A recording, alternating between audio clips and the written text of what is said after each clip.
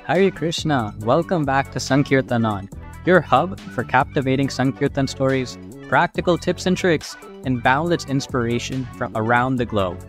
Powered by the Bhaktivedanta Book Trust and devotees like you, Sankirtanan is created to support the Sankirtan movement globally and keep the transcendental sound vibrations going. Every week, we have an episode that helps you connect with Srila Prabhupada's books by inspiring you to both read and distribute them. So let's get to it. Hare Krishna, everybody. Welcome back to Sankirtan On, our podcast that's run by the BBT for your one-stop shop for all Sankirtan inspiration. My name is Ranchor Das. I'm from Columbus, Ohio. I'll be your host for today. And today we're extremely excited to welcome Punya Sravana Prabhu, His Grace Punya Sravana Prabhu from Toronto, Canada. I met Punya Sravana Prabhu a few months ago when I stayed in Toronto for a bit. And we ended up, we had wonderful conversations.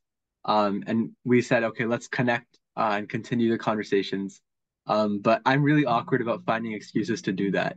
So this podcast is allowing me to do that. So it only took a large organization for us to reconnect, but I'm glad we're doing it. Prabhuji, welcome to the show. Thank you for having me, Prabhu, and nice to see you virtually. Yes. So just to start off, we'll be focusing this discussion on Sankirtan organization. Vaisheshika Prabhu says the Canadian Sankirtan Yatra, mainly headed by Toronto, is one of the most organized yatras on the planet.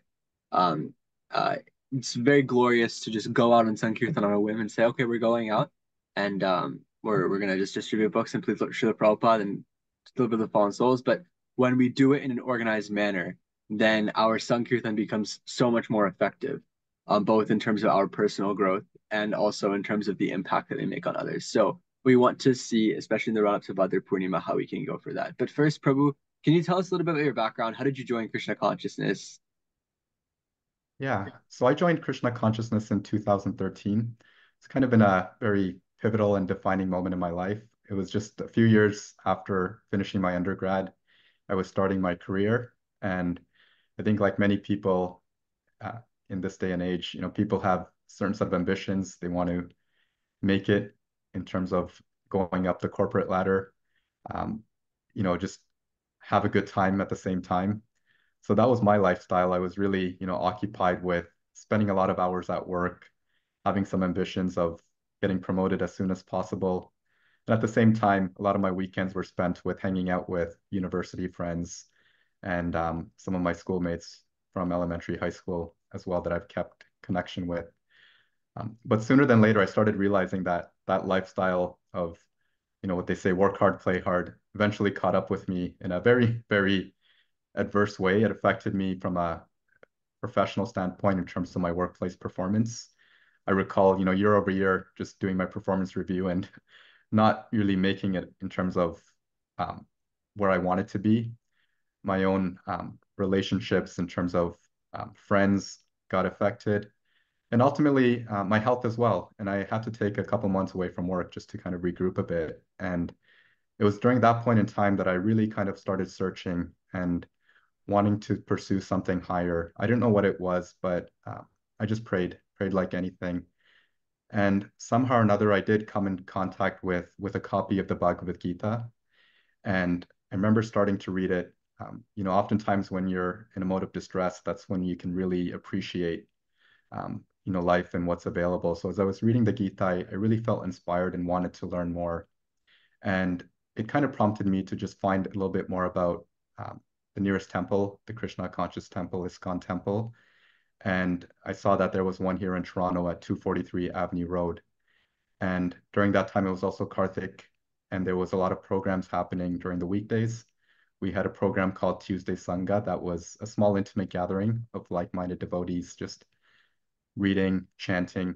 And I found it quite inspiring just because of how much of a difference it was from the outside world and the environment there, and stepping into a nice blissful setting really helped me connect. So I also found that, a lot of times just growing up in a Hindu community, a Hindu household, we went to temples, but it was more ritualistic. Whereas when I went into the ISKCON temple, it was a lot of discussion on philosophy, and I really felt connected to that. and was able to learn more and more. So just that first impression of being around nice devotees during Karthik and really kind of developed my own faith and wanted to go further and further. And I saw kind of the difference between the lifestyle I was living and the opportunity that was available with being around such exalted, nice devotees. And that inspired me to go deeper and deeper. And after that, I just really made it a habit of coming to the temple on a recurring basis, 2, 3 times a week, and then gradually taking up more and more service as well. Wow, wonderful. So you came on book distribution. Um, did was that book like given to you like on the street, or did you buy it, or did your parents give it to you? Like how did it come? Just for my curiosity. Well, it wasn't actually a copy of the Bhagavad Gita as it is. It was more of a Gita Oh, press version, but um, it somehow connected me to Krishna consciousness and ISKCON. So when I got the book, I just wanted to see where there was nearest temple where like there was worship of Lord Krishna, and that kind of brought me to ISKCON naturally. So that was how I came connected. And then, of course, when I came into the temple on that Tuesday program, just the devotees kind of stressed and highlight the importance of the Bhagavad Gita as it is, and why it was kind of the authentic version translated by Srila Prabhupada. And sooner or later, I got the copy and I really made it a habit of reading it continually, just day over day. And I did find quite a bit of a difference in terms of not only having the Sanskrit there, but the purports, which really made me understand what the verses were all about.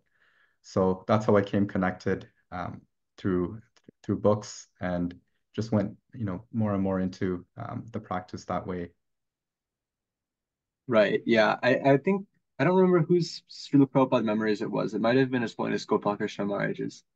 But he said like one time he wanted to print at the Kumbh Mela or the Magh Mela or something like that. They wanted to print they're just the Bhagavad Gita without the purports, just the translations.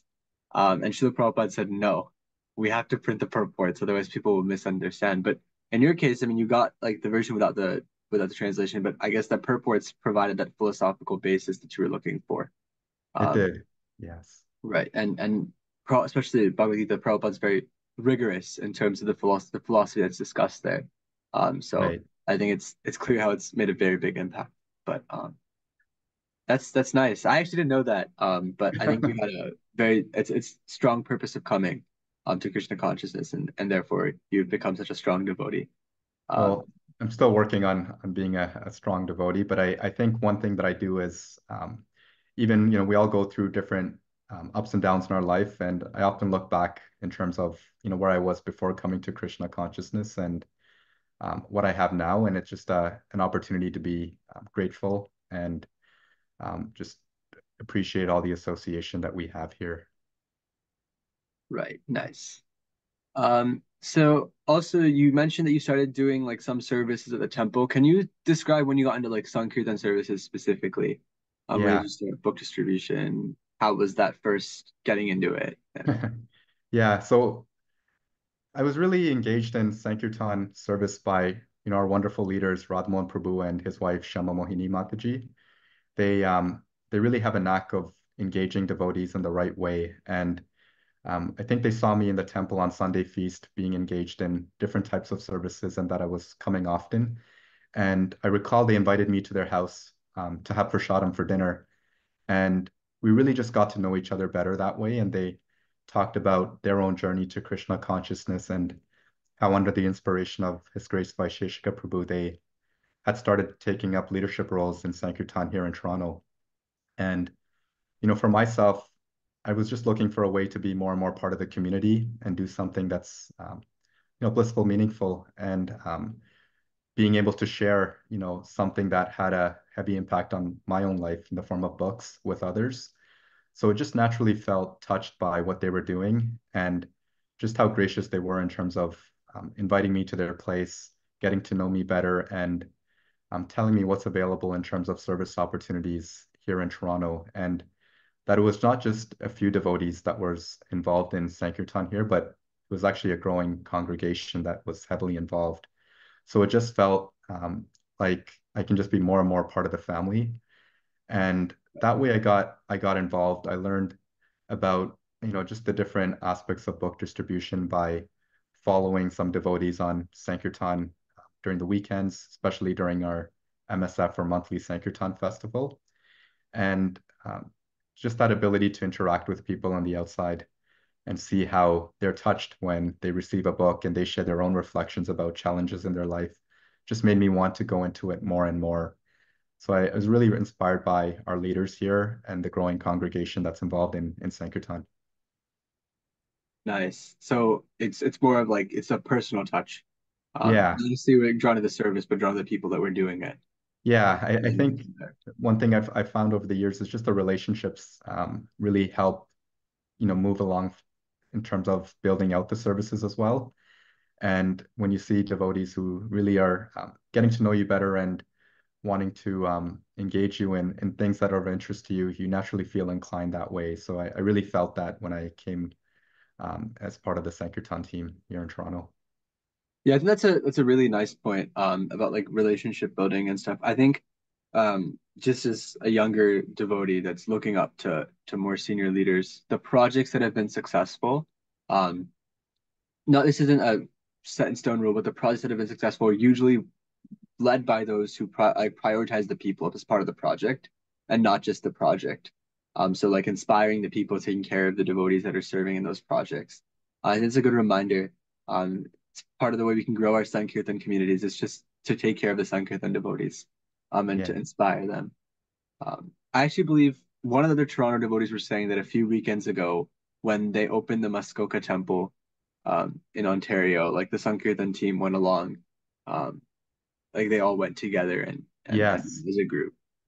Yeah. Um, I think what we find over the years is, like not only do we have our existing devotees who've served for so long, but we have a growing group of devotees that also just take part because they see the family, they see the camaraderie amongst the group of devotees, and they're like, I want to be part of that. I want to be part of a group that, um, you know, can facilitate, just loving exchanges, can reveal their minds and confidence, all those things, and can do things together as a group in terms of even just traveling outside the city and just sharing reflections at the end of the day. So when you see that, especially, given that a lot of our congregation members are either working or students, they're really looking for that outlet at the end of the week to just be engaged and save up practically. And Sankirtan is always fun because, you never know what to expect. And it can be very, very interesting in that way. And I think people just gravitate towards the type of service that's offered there. that that novelty to it. Yes. That kind of leads us into the discussion here about organized Sankirtan. So I guess also like what's your role in the organization of the Toronto Sankirtan team? And then like what have you seen are like the different strategies that are used in order to properly organize Sankirtan?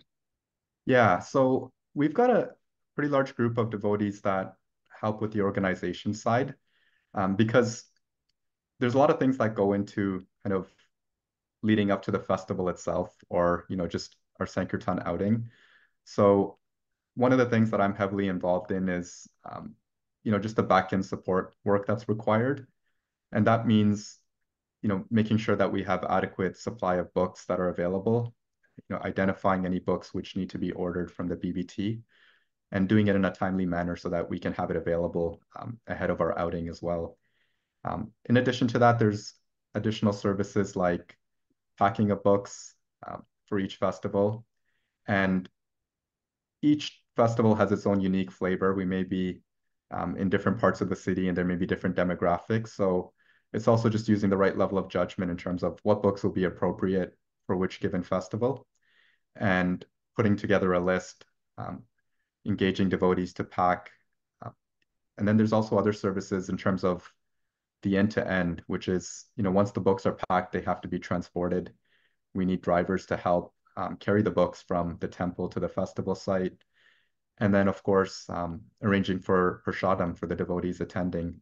So it really, really spans end to end. I think when I look at a Sankirtan organization, one of the things that we do is of course, we map out the dates of the festivals itself and we communicate it.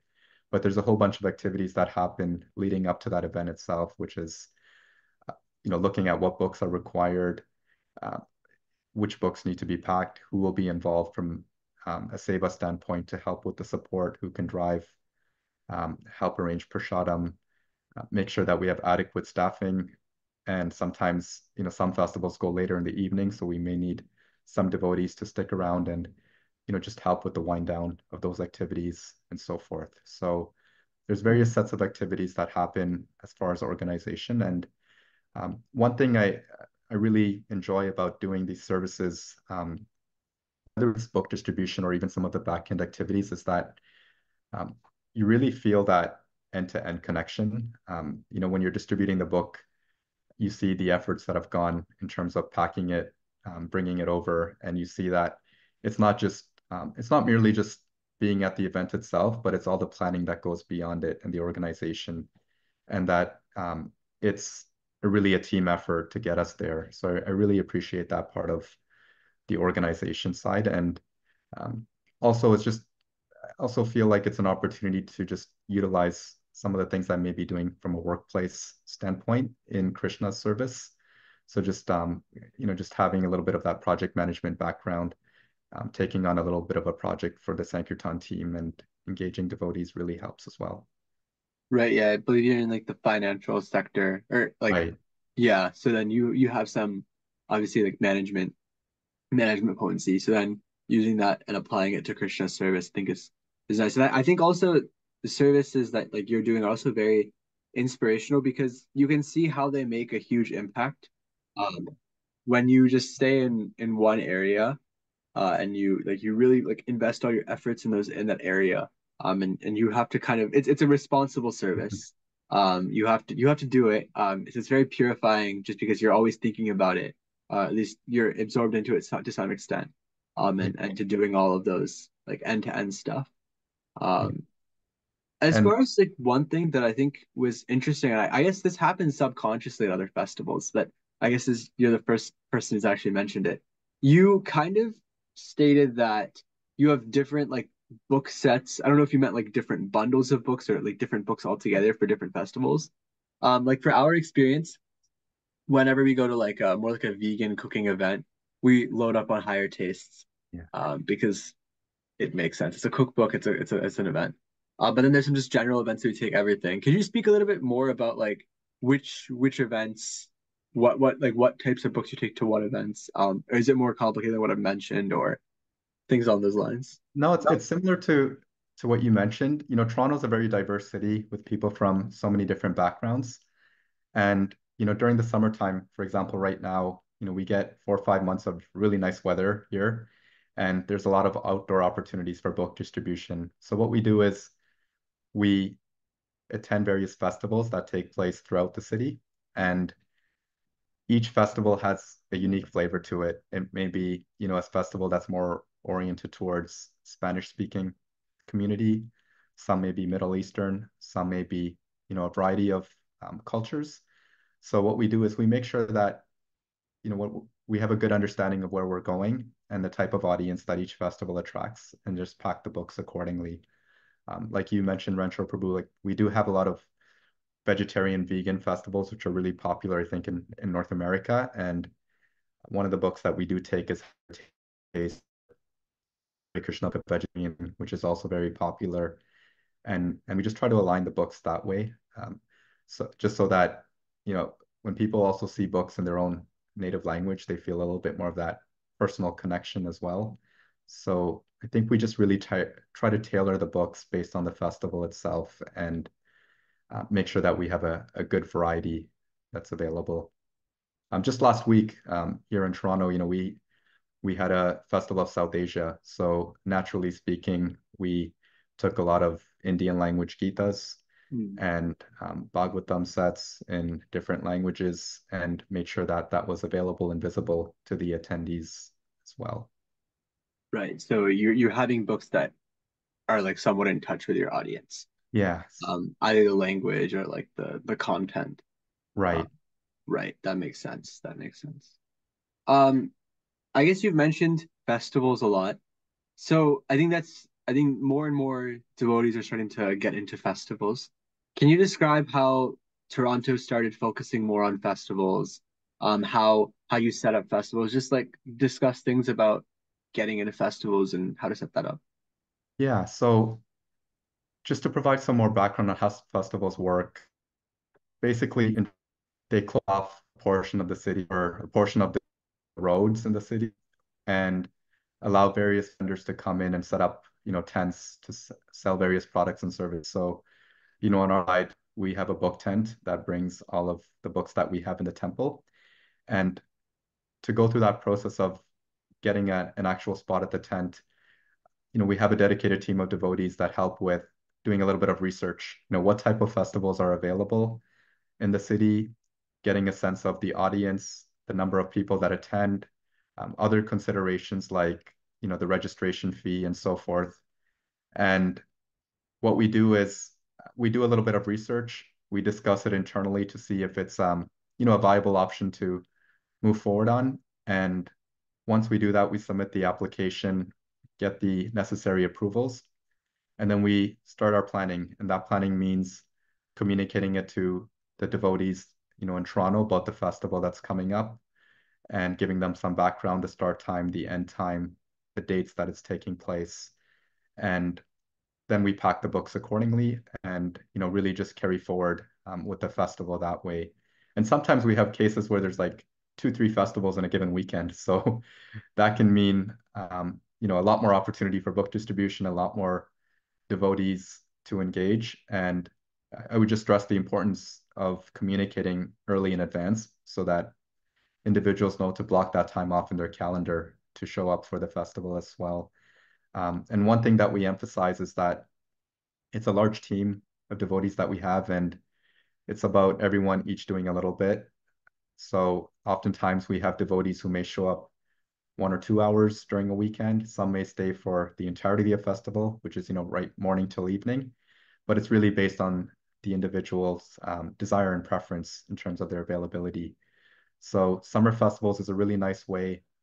People are out and about. They're looking to find something of interest, when they're walking through each tent, and we have the best thing available. So it's just a nice way to interact. And I think the mood is always very positive when the weather's nice and people feel like they're, open to having a conversation. So that's one of the things that we do a lot during the summertime is partake in these various festivals. Yeah, that's a good point you made about communicating to devotees. Um, I think that's something Vaisheshika Prabhu, His Grace Vaisheshika Prabhu has mentioned so many times. Saying like, okay, like when he talks about how Sankirtan started at ISV, he says, okay, we did these MSFs, and our first big leaf was telling people when the MSF was more than like a few days in advance. Um, I believe we had a recent festival in Columbus, um, and the devotee who was in charge of that, she was sending out reminders for weeks in advance, Right. trying to get scheduled devotees on books, devotees get making prasadam, devotees doing all sorts of things. But I think Yeah. that goes a long way because that like sort of hypes up devotees as well, Yeah. um, to get in there. And I think one thing I would add, Rancho Prabhu, on communication is for us, it really starts right at the start of the year. Each year we have a planning session to identify goals, things that we want to do better, what are our objectives. And naturally, one of the areas that we focus on is, what type of festivals do we want to pursue? How many outings do we want to participate in? And from there, we have a little bit of direction on how we want to go forward. What does the summer look like? What does the winter look like? What does the fall look like, and so forth. And then once we've landed on that, we really move forward on applying for those festivals and then communicating in advance. We utilize a calendar where devotees can see everything that's happening during a given weekend. And I know that sometimes when you communicate something in January or February for an event in like April, May, people may forget. So there's never anything wrong with just communicating multiple times, especially when you're like 1 or 2 weeks away. And that time, devotees will have more clarity on their schedule as well. And it just goes a very, very long way in terms of planning and making sure that everyone has an opportunity to participate because they've known in advance that we have an event taking place at a given time. So yeah, I can never, um, you know, place enough emphasis on the importance of communication. Right, that makes sense. At least, well, even if you have like a really good plan, if no one knows about it, then it can only go so far. Yeah. Um, I think we've discussed a little bit about like the back end side. I think my understanding is for organization, you should assign somebody to it. And we should like clearly think about every aspect like you do, like you're like the end to end, as you said, like the books need to be ordered. How many do we have to now the books are there? How did they get there? What packaging are they in? The devotees have prasadam, all those things. Can you also speak about the organization of the front end, as in the devotees themselves? How do you inspire them? How do you ready them? Um, how do you like? I guess you've said like there's a lot of devotees involved. How did you get to that point where there's so many devotees involved? Yeah. Um, So I think, like just having been part of the TST or Toronto Sankirtan group over the years, um, we've always had devotees who are eager to participate and join the team. And I think after COVID, we saw, just our congregation grow quite large as well. And we had a lot of students come forward and say that they'd like to be engaged in service opportunities. And they're aware that Sankirtan is something that we do every weekend. We go out and naturally they felt like this is just a nice way to take time away from my studies or um, work or whatever it may be. So we kind of engage our book distributors. First of all, we make sure that they're aware of the events that are taking place. We have a participant sheet that gets circulated, a few weeks in advance, where anyone that's interested in book distribution can identify when they're available. And that helps us understand, just from a staffing perspective, do we have enough devotees available at a given point of time? How many books we need to pack, how much prasadam we need to arrange. And I would just say that in order for us to get there, it's also important that, devotees also are aware of what to expect in the festival itself. So we do provide a little bit of background. We hold training sessions periodically on book distribution. Um, Sometimes we do, live demonstrations. I know Radhamohan Prabhu and Shamoni Mataji did a presentation here at ISKCON Toronto a few months ago to give some background to newer devotees who are looking to get involved on what that looks like. So training is important. And then we just encourage devotees to just come along. Don't feel pressured that, you have to distribute a certain number of books. You can just follow along from some devotees who've been involved in the past and just observe. And then naturally, devotees will see the enthusiasm that the book distributors have, and newcomers will want to, try it themselves. So it's a really safe, fun environment to get involved. And one thing that we see is once devotees who are newcomers go, they often message us and say, when's the next event? When's the next festival? Because they're really just looking forward to that opportunity. And that enthusiasm is really contagious. Sometimes when you're distributing over the years, that you feel that energy that's coming from someone new, and you just it just kind of allows you to be enlivened more and more. So one thing we do is we hold the periodic training sessions. We give some background on the festivals in advance, and share the participant sheets for frontline book distributors to get involved as well. But one thing I would add to Rancho Prabhu is that it's not that, there's a certain group of devotees that just take care of the back end activities and then the front end is a different set of devotees. A lot of times devotees are doing both those activities. right. What I find is that they really feel connected to the mission.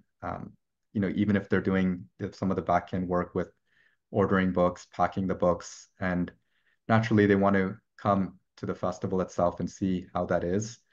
So a lot of times, sometimes devotees are a little bit shy at the beginning, especially newcomers, to want to come out on the streets for book distribution. So they'll get involved with some of the back end activities. But over the weeks, over the months, and over the years, as they get more and more involved, they feel that inclination from within the heart that I want to start taking up book distribution on the front end as well. and we see that progression. So it's really, really inspiring when we see a newcomer and they're taking on more and more responsibility and being more and more engaged in service as well. That's actually very interesting because you guys don't have to really tell anybody to join it. You don't have to like be like, okay, this is why you should distribute books. This is why you should do this. I'm sure there's some of that, but really, it's just that it's natural. It's that people go on book distribution, they come back really enthused, and then other people see them and then they get excited. Like Vaisheshika Prabhu always says, like Sankirtan is high sadhana. Because I mean, for at least my perspective, I mean, obviously it is a preaching activity, but I think it's also a very potent sadhana activity because it teaches humility when you get rejected on the streets.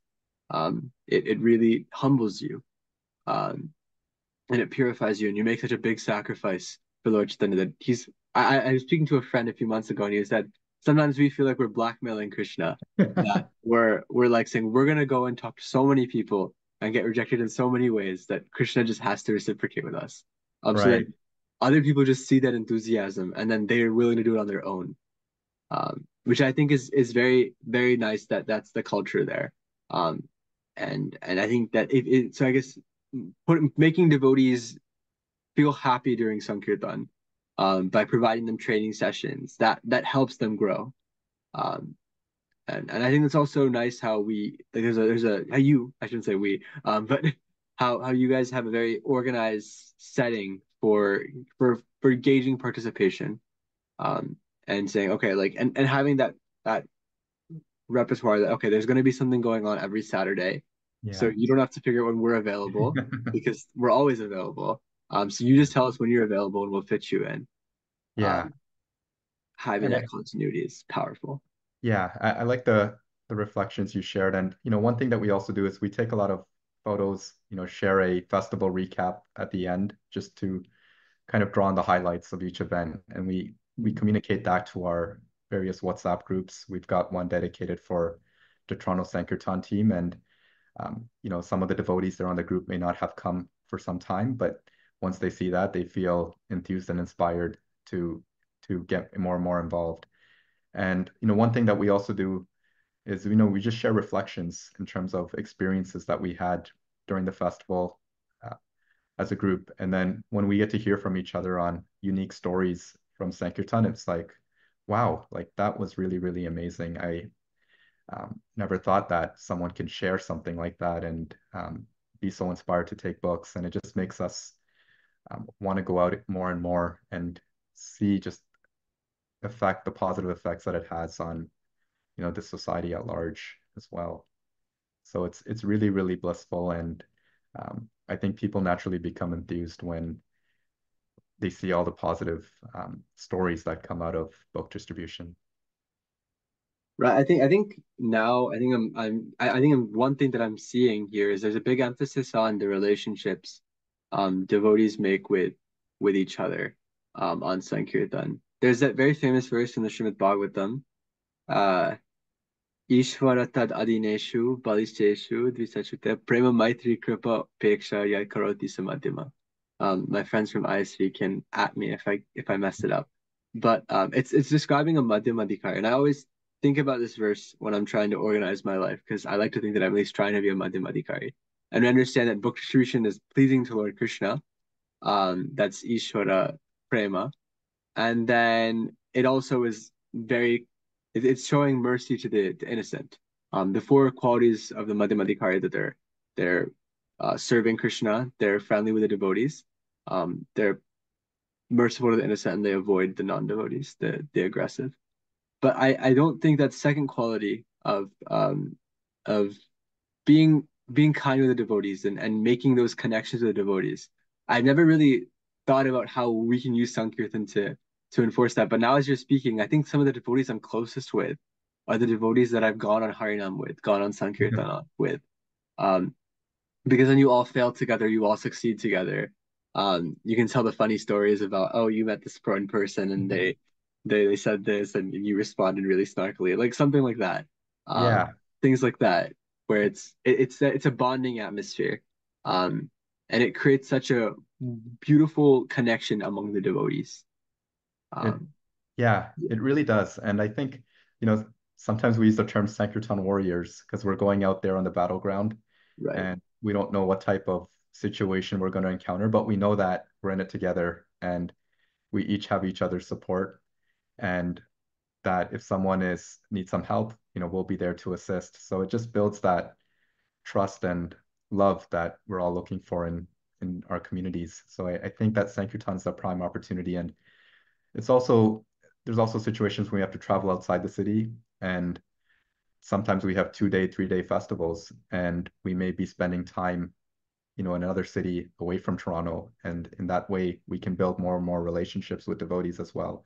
We can have prasadam together. We can go for a walk in the morning, share reflections.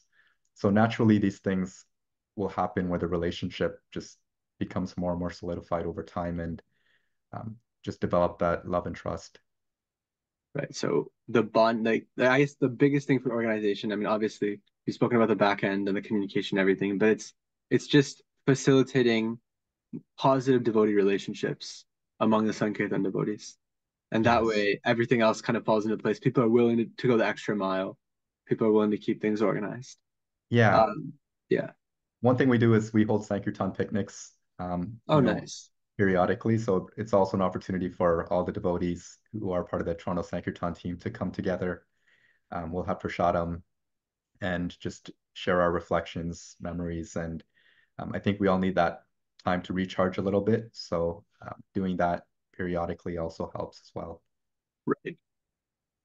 Is there anything else related to organization? I know we've talked about having the back end fully thought out, um, and then also keeping the front end devotees inspired. Is there anything else that you think that if you were like trying to give advice to a new yatra that's trying to organize, what would you tell them to incorporate? Yeah, I think one thing that came to mind is just emphasizing why organization is important. And regardless of whether it's Sankirtan or another service, ultimately we want to do our best to serve Guru Krishna to the best of our ability, and being organized naturally allows us to do so. Um, One of the ways that I found organization is so helpful is that it really provides devotees with a sense of purpose. Everyone's looking for a way to be connected, and when they see that there's all these service opportunities available in Sankirtan, whether it's what I mentioned of driving devotees, packing books, arranging for prasadam, whatever it may be, um, when devotees take on the service, they feel really connected, that they want to do this each and every week and they look forward to it. And then just on top of that, as mentioned, it helps build and strengthen our communities when you see all these service opportunities available and the whole community coming together to engage in service as well. And I think last but not least, when we're partaking in any organization effort, it allows us to just improve year over year. Right. For example, when we're distributing books, we can see how many books we've distributed, where the opportunities are. We can see how many contacts we've gathered, um, how many devotees or how many newcomers we've reached out to, things like that as well. So one thing I would say is just um, for anyone who's looking to get started, that being organized, having a good plan at the start of the year really, really goes a long way in terms of keeping things really well structured and engaging as many, many people as possible in this valuable service. And the organization, the nice thing is there's an opportunity to tap into so many different talents as well. A Right. lot of devotees have varying levels of skill sets. Some may be more numbers oriented, some may be good at cooking, some may be good at distributing books, whatever it may be, there's an opportunity for everyone in Sankirtan. So it's really just presenting it as a way for anyone to get engaged to their desired level. And once they do that, what I've seen is they naturally want to go more and more. And sometimes, we use the term stepping out of one's comfort zone, and they'll come towards different areas like book distribution, wanting to join the festivals and so forth. And one thing I've seen with Sankirtan efforts is when we start going frequently and we build, a connection with someone we've met on the street, they'll also come to the temple or a community or a household gathering, and they'll bring that new perspective, that new energy as well. And it just provides that additional level of inspiration to want to go deeper into our own Krishna consciousness, deepen our sadhana. So it just has that trickle effect when we organize, we go out on the streets, we engage, that we meet someone, and they may take up Krishna consciousness quite seriously, and it becomes a source of inspiration for the community at large. So it just brings that life and energy into our communities as well. Yeah, what you're just talking about, I see when I see new people so like committed. Um, isn't when you do it a lot, when you like start to practice Krishna consciousness and you still have like material attachments, you may not be as enthusiastic. When you see new people and it's like they like just saw this, you don't when they're so excited to chant and japa, they really like talk about doing those basic stuff. It they for them it's not basic because it's the first time, but for us we start to think it's basic, and then we realize how important it is when we see them so enthusiastic about it.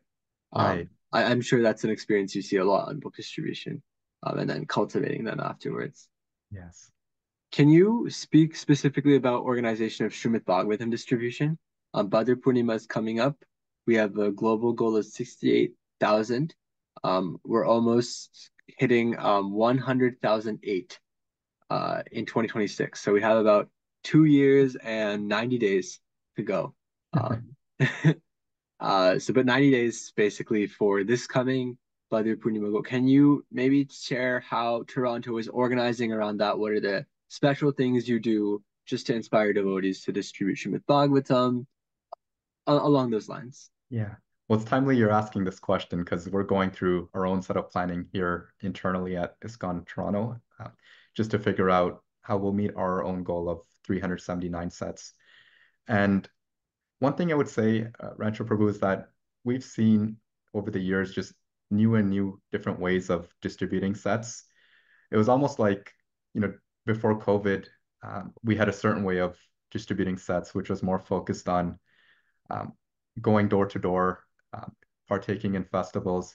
But then, once we had the experience of being indoors during COVID, it kind of made us redefine our approach towards Bhagavatam set distribution. And, not taking away the outdoor book distribution, that's something we do quite proactively, but bringing on a new layer of additional opportunity that, leverages calling, utilizing technology and so forth. So our our outlook of Srimad Bhagavatam distribution is really quite holistic. We have our outdoor book distribution where we go out on the festivals, display Bhagavatam, try to attract um, you know, individuals passing by on speaking about the Bhagavatam, glorifying the Bhagavatam. We have our, other festivals that we have like MSF as well. But on top of that, some new things that we've layered on is, just the whole virtual aspect. Like there's a lot of online programs that are happening over Zoom. A lot of members of our community lead different programs, so we connect with them to see if there's an opportunity to present Bhagavatam during a particular class that they're giving. One thing that we've also found really, really helpful, which you may have heard of, is also the calling parties. And, we've gathered a whole list of contacts. It could be individuals who visited our temples, those that we've met on the streets, and that we've built a relationship with, over the years. And we allocate some time during each weekend to give them a call to see how they're doing, and also making sure that, they're able to visit the temple if they can, if there's any ways we can support them. And then we use it as an opportunity to speak a little bit about Bhagavatam and the importance of Bhadra Purnima. And we just find that all these different ways of sharing Srimad Bhagavatam, whether it's through book distribution outdoors, whether it's through calling parties, whether it's through different levels of communication on our WhatsApp groups, really helps get the word out. And especially as like I mentioned, our community is growing quite quickly here in Toronto, and there's a lot of individuals that may have received the Gita but may not have received Bhagavatam. So we Right. definitely make it a habit to display sets during our Sunday feast and presenting it to newcomers in terms of sharing some of the pastimes narrated in Bhagavatam, building a connection with them, and stressing, of course, mentioned the importance of Bhadra Purnima as well. So our planning really touches upon different areas. We've got a dedicated team here in ISKCON Toronto that manage different parts of Bhadra Purnima Bhagavatam set distribution. We have a group that's oriented towards the communication side and marketing side that will put together promotional flyers, certain programs that are available, get the word out that way. We've got a group that focuses more on the communication side in terms of connecting with our calling contacts and calling them. So gathering the lists that are required for calling parties. We've got a group that will help, put together, website, details on the website in terms of the group for everything. Yeah, so we've got different groups, and it just helps us bring together everything in a more systematic way. So when I look at Bhadra Purnima, it's an opportunity to be innovative, think of fresh new ideas to promote the distribution of Bhagavatam sets, and see how many devotees, if we can engage as much as possible in these different groups that we've established, just to bring it together. And of course, the inspiration to distribute Bhagavatam also comes from reading as well. Right. So that's something that we try to make a habit of, reading Bhagavatam on a consistent basis, daily if possible, and then feeling that inspiration that when we're sharing, it's through our own reflections and realization that we benefit. Right. Yeah, that makes a lot of sense. I like how you're capitalizing on the digital transformation the world is going through, and then reaching out for that. I know we've had that discussion about calling parties, but I think also starting to just reach out. No, just be like, hey, do you want to Bhagavatam set? But saying like, how are you? How's it been going? Everything's good. And then we have Bhagavatam as well. Yeah. That's nice. We have all these contacts, so we can do something with them. Upgrading them. I think this is a really good discussion. Is there anything else you'd like to say, Prabhuji, before we end? I think, like for me personally, when you asked the question about how I came to Krishna consciousness and became engaged in the Toronto Sankirtan team, I often look back and just see what a blissful and valuable service this is. It really is enlivening. There's always something to do every week, all 52 weeks of the year. And even if there's a quieter period, perhaps after a specific campaign like Bhadra or the marathon, that presents an opportunity to just dive more deeper into the Shastras to read, but also to introspect a little bit and see what can we do differently this time around.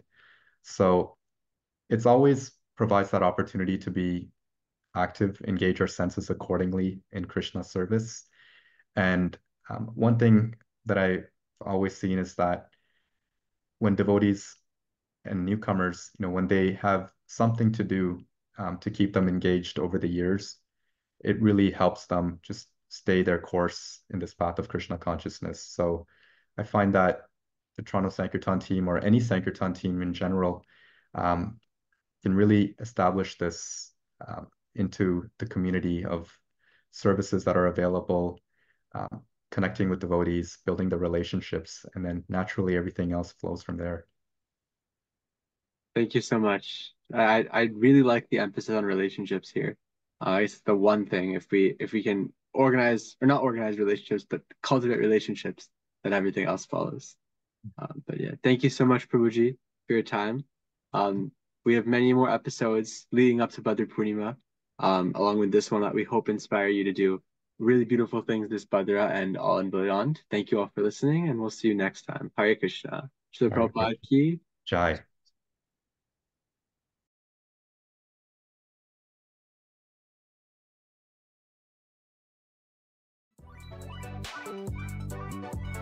Hare Krishna! Thank you for tuning in to this week's episode of Sankirtanon. For more resources, visit us at www.distributebooks.com.